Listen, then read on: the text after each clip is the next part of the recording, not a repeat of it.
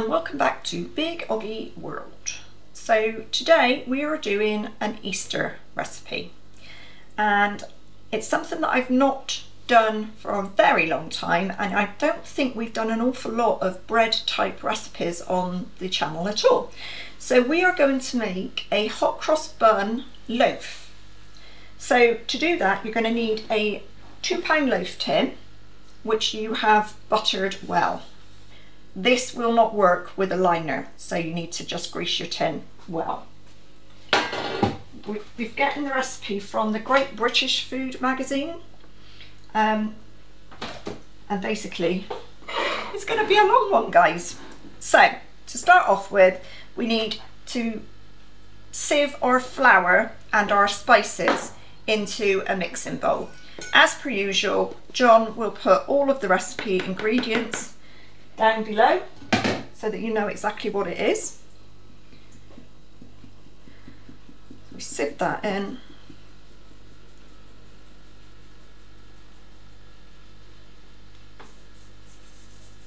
Like so. In go our spices.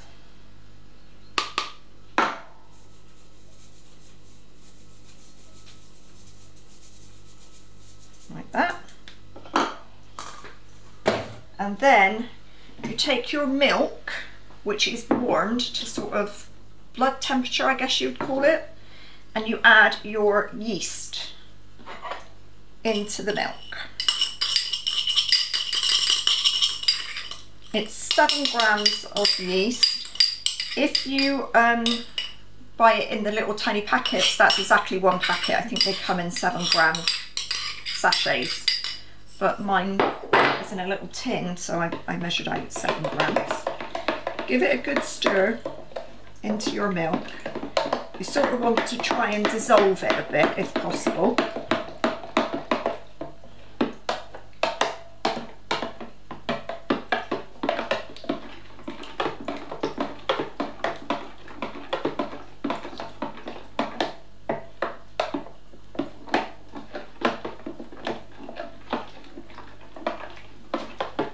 While that's doing its little thing there for a minute, you're going to stir your sugar into your dried ingredients, like that. Give it a whoosh around. I'm going to use my hands because I don't see that there's any other. Actually, I might try a knife first. What we're going to do is we're going to add our wet now to our dry and try to bring it together as a dough. So sort of make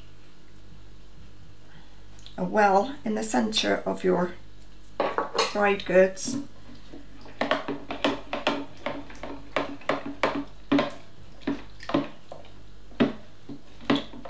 Add in your yeast mix.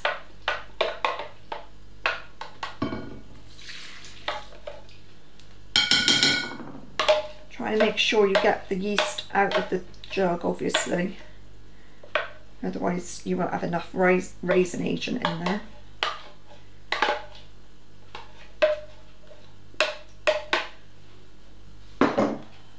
Just scrape that off.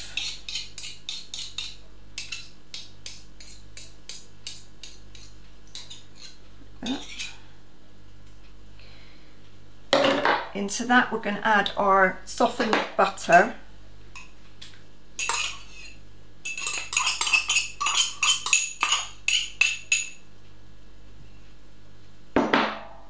And last of all, our eggs.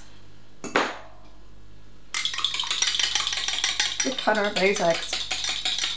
They do actually state to use Burford Browns, which is what we have used, but we do quite often get these because they're just such great eggs. I think they're probably John's favourite. In they go. And now you need to mix this into a dough. So I'm going to use a knife.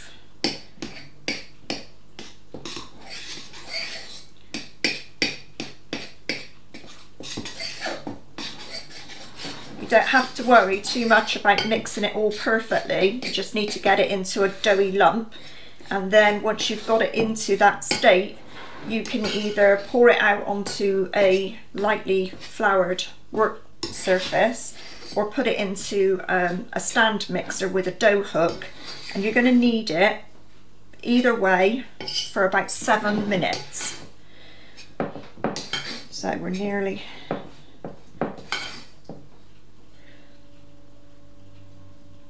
So it's quite... You should get your hands in and use your hands to sort of bring it together. It smells lovely already because you can smell the spices. Now, once we've kneaded this, we're going to need to let it prove. And that is a problem for us anyway here at the minute, because it's an absolutely awful day outside. And quite frankly, it's not very warm. And because we don't have an airing cupboard, you know, you hear the thing about, oh, put your bread in the airing cupboard to prove. We don't actually have an airing cupboard either.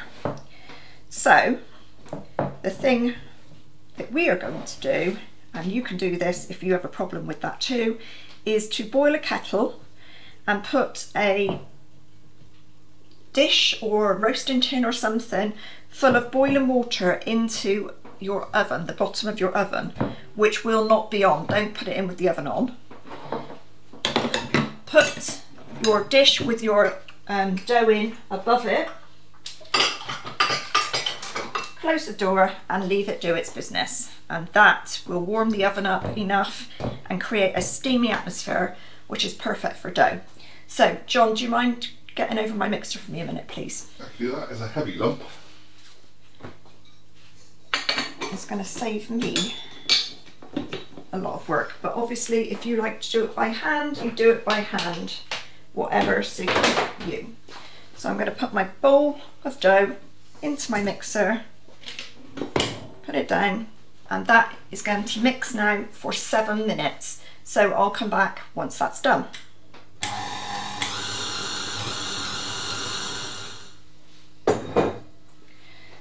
So if you're unsure what kneading actually is, all it is getting your dough and sort of pushing it forward and pulling it back, like a forward and back movement. Now this dough is lovely and elasticy, which is what you're kneading for. It's to release the glutens in the flour so that they become nice and stretchy. And those are the things that cause the rise when you rest it. So this dough has probably had a good 7, if not closer to 10 minutes. I just wanted to show you. So there's our bowl, perfectly round, not a problem. And that is going to go back into our mixing bowl, which I have now greased. So in it pops. Then we need to cover the top with cling film, just to keep, you know, the heat and stuff in there. And this I'm going to put in my oven with the roasting dish full of boiled water underneath, and I'm going to leave it for an hour or 2 depending, but you need your dough to double in size. So in it goes.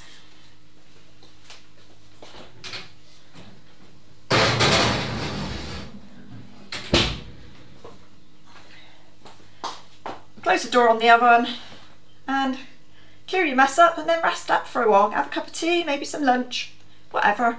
We just need to wait now. It's just a waiting game. Welcome back. So our dough has had an hour and a half in the oven with a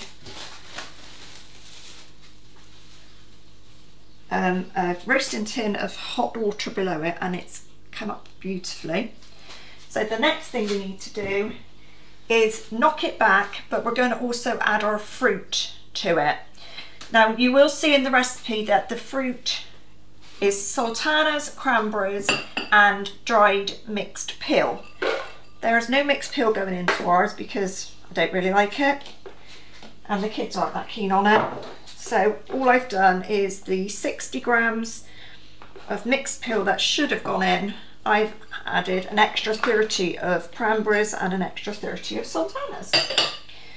So I'm going to mix fruit together with the orange zest, because we're going to add it a bit at a time and knead it into our dough. So I want the fruits to be mixed, so I don't get like a whole pile of zest in one area and then a whole pile of cranberries in another area. I want it mixed and even. So I'm just chucking it into a bowl, mixing it around like that, and that's ready to add. So we're going to tip out our dough. Or not. Why you struggle with that? I can hear a noise in the background. It's our cat growling. You've seen another cat outside. Oh, it's lovely and warm. There we go. Keep your bowl because you're going to need it again in a minute. So we're going to knead it lightly.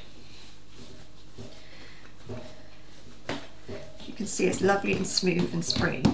Now we're going to add a few spoonfuls at a time and knead it in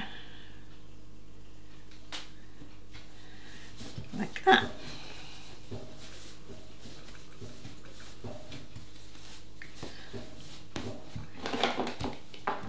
Obviously the more you get in, the more you'll see it come through when you move the dough around. Don't worry about getting it on your table, it's all going into your dough. Like that, and we're going to keep going until we've got all of this fruit in. So I'll be back in a little while. Shouldn't take more than a few minutes. But okay, so that's my fruit all in, and it's going to go back in to the oiled bowl. Sorry. Cover it back over with your cling film. And for me, back in the oven for another hour. For you, back to wherever your warm spot is, be it the airing cupboard or whatever. So we're going to leave it another hour, and then hopefully we'll be ready to start portioning it up. See you in a bit. So as you can see, our dough has risen again. So now what we need to do is get it out and weigh it, and then divide it into 8 equal portions.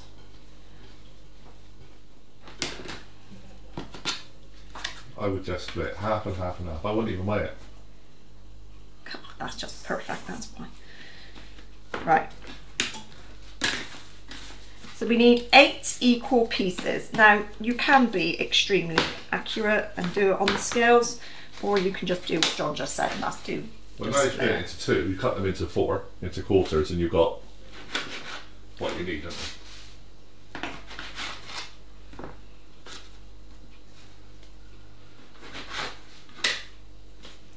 What you're doing is making buns. Individual buns. But you're not actually making buns. That's the secret here, because we are making a loaf. So what we're doing, John, is we're going to make these into fat sausages. Okay. Now I do love a hot cross bun. I do love a sausage. So you sort of need a sausagey sort of type shape, and then you're going to stand them into your loaf tin like that. You stand them on their end? Yeah, stand them upright, so you sort of like try and get a sausagey shape, although the dough is so soft it's quite tricky. I'm sure they'll spread into the shape. That's, I think, the plan. In fact, I'm going to have a real problem getting all of them in here. Unless I need to be a bit more sausagey, I think. Yeah. Bobby. But the thing is, as soon as you let them go, they escape, don't they're they? rolling back out again. Oh, squidge up buns. Just make them friendly, they'll be fine.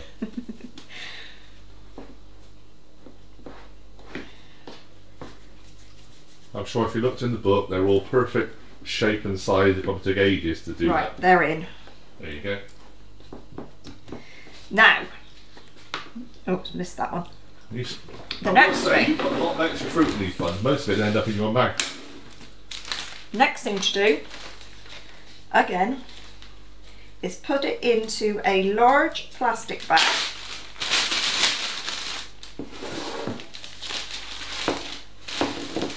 Make sure that there's space in it. And back in for another hour. Woohoo! So is this double proof now or triple proof? This is triple, I guess, if you want. I mean, to be fair, at this point I've had a conversation with John saying, is it really worth it all this? We could just go and buy a bun. Yeah. But if you like baking, it's one of those things you want to do, is learn how to make buns. Absolutely. Yeah. It's not the spirit of it just to go and buy a bun, John.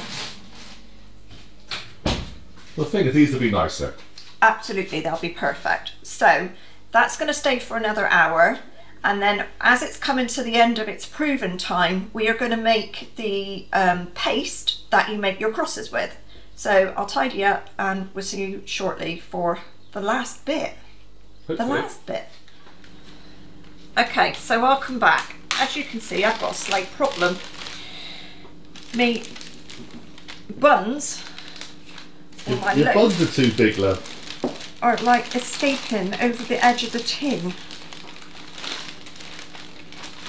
and they've still got another 15 minutes or so to be tucked in their warmness. We always say on this channel, we show you exactly what happens. This is the first time we've made this recipe. This is going to happen to you too. It'll be fine. Tap all back in again, it'll be lovely. There, right, so what I'm going to do is I've stopped proving it for now. Turn that off because that's going to go off in a minute. Now what we need to do is preheat the oven to 160 fan, 180 if you haven't got a fan. We're going to make the stuff, the paste that makes the crosses on top. Now the problem is spotting where one ends and the next one begins. It's still going to be a loaf. So you use your flour, the plain flour that you've got left. You need a teaspoon of sunflower oil, 2 to 3 tablespoons of cold water, I think it was. Yeah, cold water. Mix that into a smooth paste, it says.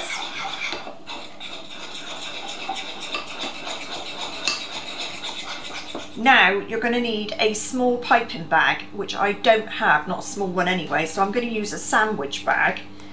I'm hoping it's going to work. If it doesn't, well then it won't, but we'll give it a go anyway.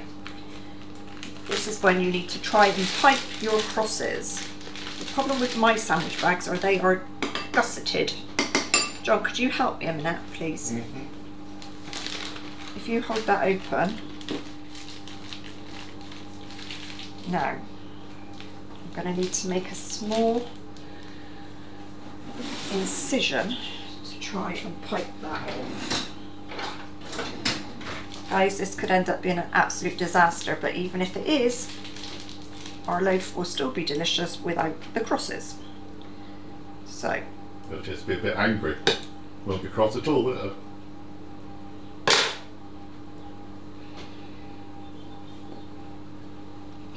I'm not going to do individual, I'm just going to do a line because I think that's what you do. quite frankly,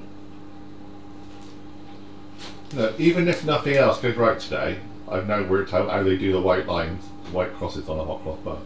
There you go. I never knew it was made with a paste. I always thought strangely it was actually part of the dough. It was just like a pale version of the dough, but not. There you go. now that didn't go too badly at all, did it?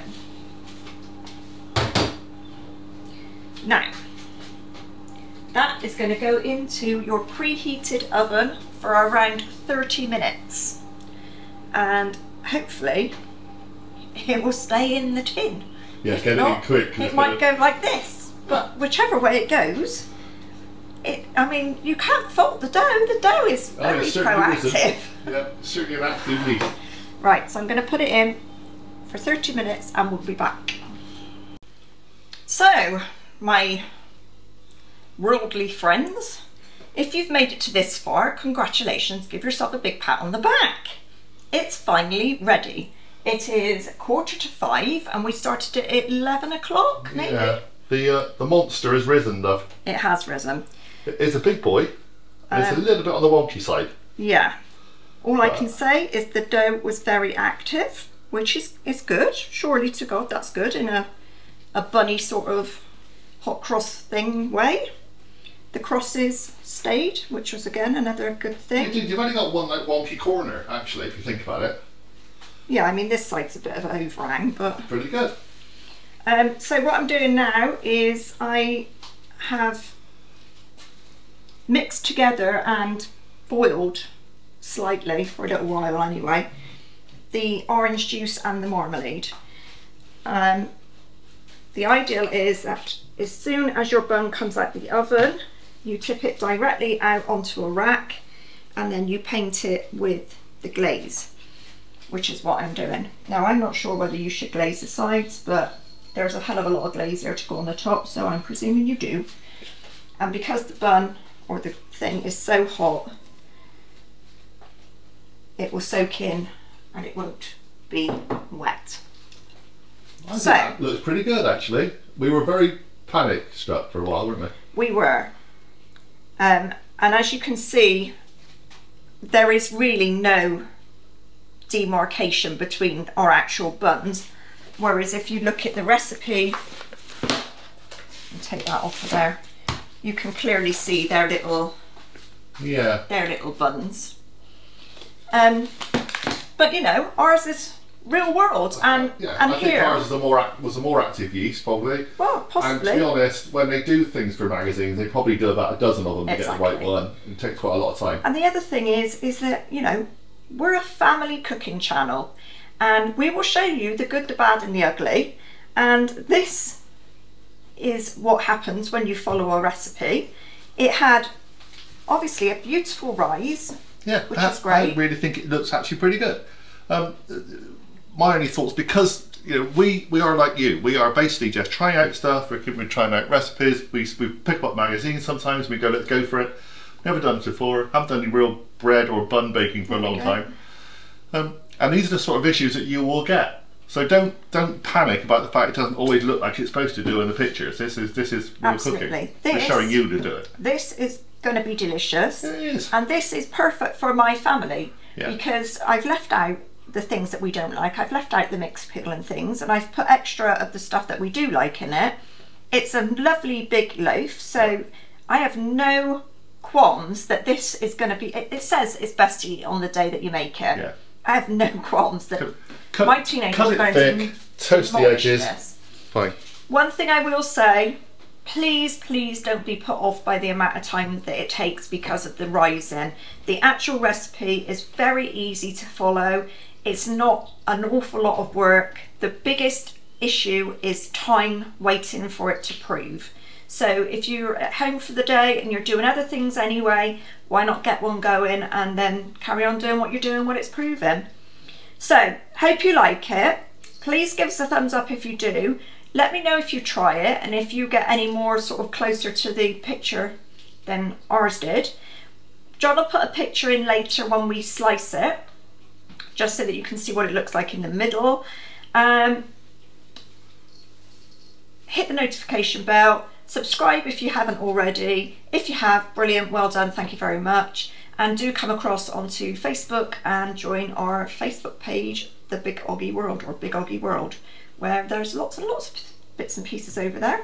So happy Easter everyone, hope you enjoy it, and we will see you all again really soon. Bye for now.